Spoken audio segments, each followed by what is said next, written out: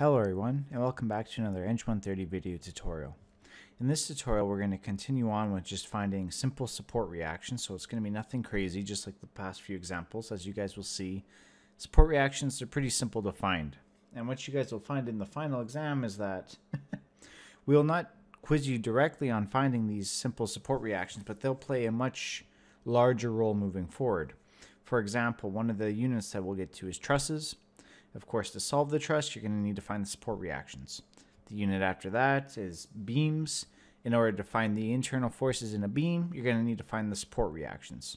So although this unit itself won't be a standalone final question, this unit will be extremely critical to solving all of the other final exam questions. Even the unit after that, friction, you're going to know equilibrium. There could be some support reactions, probably not really, but the concepts are just very important moving forward.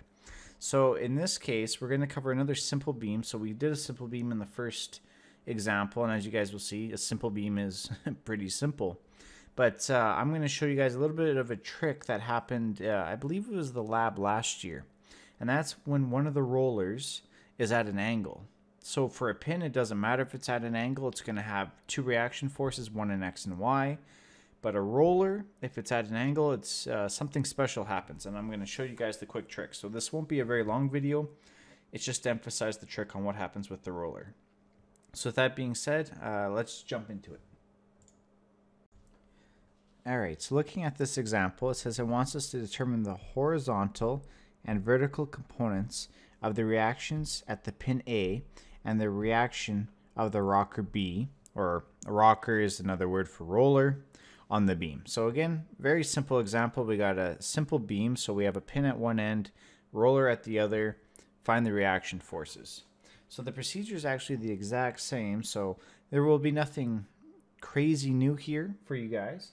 The only thing we're going to have to deal with is this rocker, or roller, whatever you want to call it. We see that it's at an angle there. So now it becomes a question of, okay, does that angle impact us at all? Does it do anything? Well, let's find out. So with all these questions, and so this will be for this unit, it'll be for the next week in trusses, it'll be for the next 2 weeks in beams, it'll be for the week after that in friction. Always draw a free body diagram. I know before the midterm, students would ask, well, do I really have to draw a free body diagram? Well, typically, just for particle equilibrium is the only time you really want to draw a free body diagram then, but now it's completely changed. From now on, we should always be drawing free body diagrams. They're going to be so important to solving these questions. And even though for a beam question, it's pretty straightforward, and even for trusses, you'll see kind of the same thing. When it gets to friction, and I promise you, and you guys have heard me say this before, friction is going to be your worst nightmare. The key to solving friction questions is a good free body diagram. If you have a good free body diagram, easy questions, no big deal. You have a bad free body diagram for friction, you're not going to get it. It's that simple, even though it's that complex at the same time. So let's get in the habit of drawing good free body diagrams. It's going to be very important moving forward. So if I got a beam here, I can represent that by drawing basically kind of a square. So I'm going to do something like this. Alright, so that's not too bad. And we know that there's a couple things. One is we have a pin at A. So a pin has two forces, if you guys remember. So it has a vertical force, which I'm going to draw as so, and it has a horizontal force, which I'm going to draw like so. And remember, we usually neglect the thickness of the beam, so it doesn't really matter where you put that horizontal force. It won't really create a moment if we're taking it about a part in the beam, unless they specify a thickness of the beam. Kind of a spoiler, they usually don't, but I'm gonna let you guys decide, because every time I say they usually don't, it's like they watch my videos and go, okay, well, that's exactly what we are going to do, just to kind of mess you guys up a bit. So again, we should label these reaction forces. So I just label them AY and AX, and that's because we're looking at point A on the beam. So that's point A right there. On the other side, we got B, but we're not going to go there just quite yet. What I'm going to do is I'm going to draw the external force on the beam. So we know that we have a point load, or a concentrated load, of 4 kilonewtons acting downwards. So I'm just going to put 4 kilonewtons. And then the last thing I'm going to do real quick is just draw some dimensions of the beam. And the only reason why I'm doing this really quick is because I'm basically trying to avoid talking about B right now, because this is why we're here. We're going to figure out what the heck do we do with B. So the dimensions here would be 2 meters on this side and 6 meters on this side. So far I got dimensions. I have my support reactions at A. I got my external load. So the only thing I'm really missing is that reaction at B. So there's no avoiding it right now. So here's what you guys are going to have to know. That's very, very important. This trick doesn't show up a lot, but when it does, it usually gets everybody. It usually gets everybody, because what would happen is the natural instinct, and I'm just going to erase the highlighting here, is a lot of the students will just say, okay, well, it's a roller, so it's just going to be a vertical force as so. But that's not the case.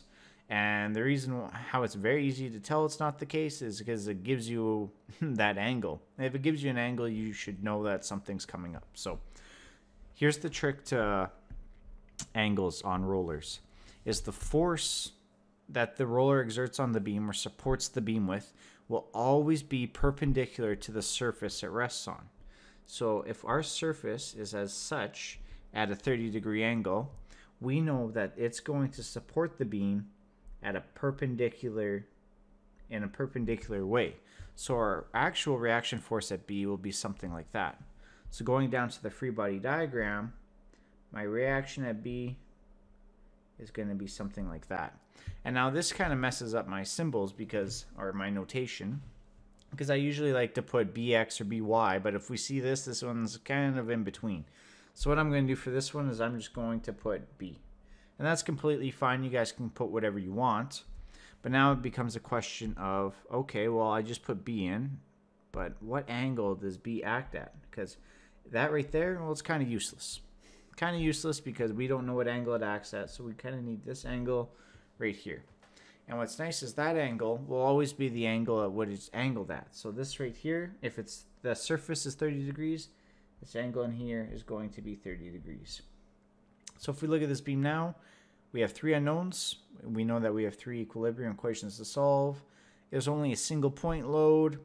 Things shouldn't be that bad. So let's go through the beam real quick, solve everything, and just kind of get our final answers and go from there. So that from as of now, just kind of take this as extra practice with support conditions, because again, they're going to come up so often now. You guys are going to be able to do them in your sleep by the end of this course, but it's good to get that practice in, because a lot of the questions, support reactions are the first thing you do.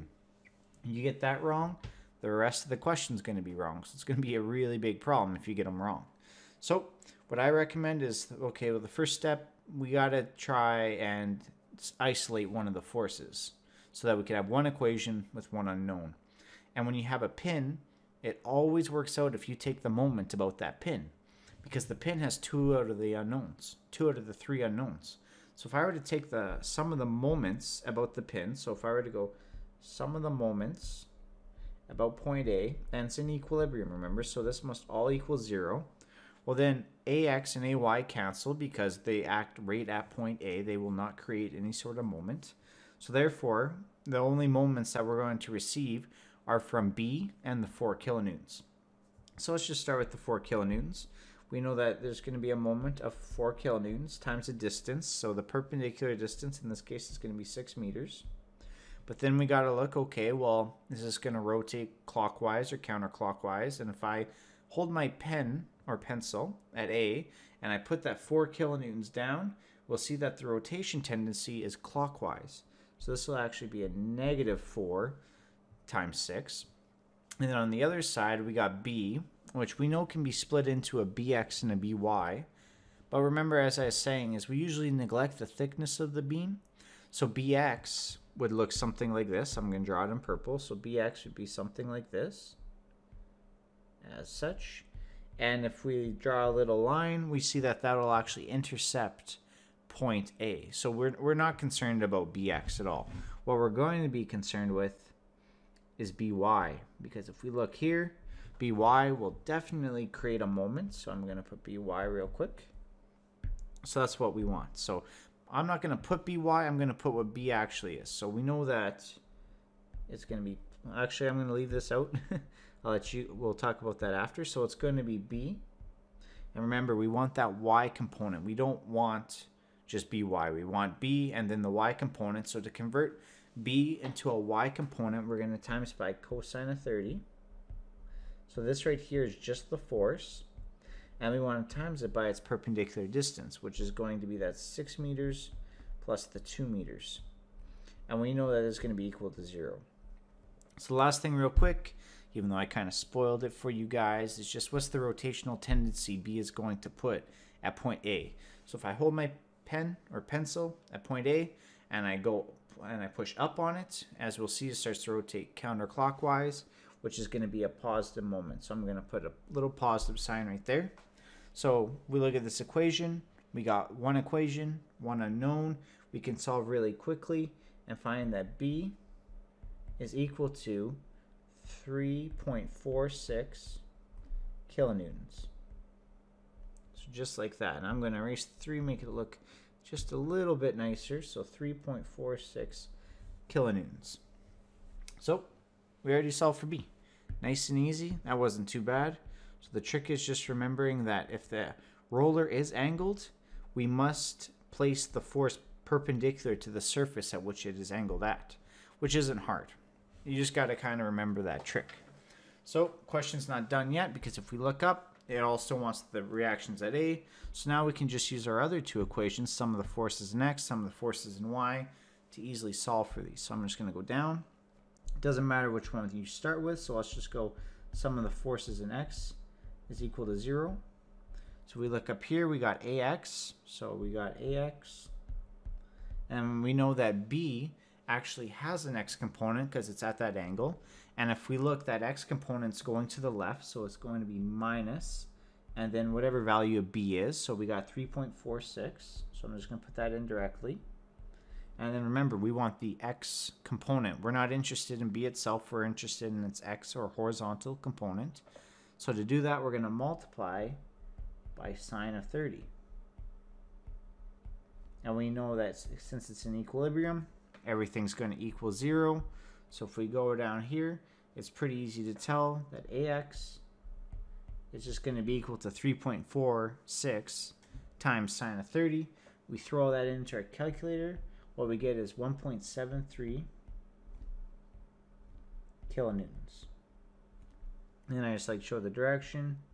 We know it's going to be something like that. So I'm just going to put this around like this.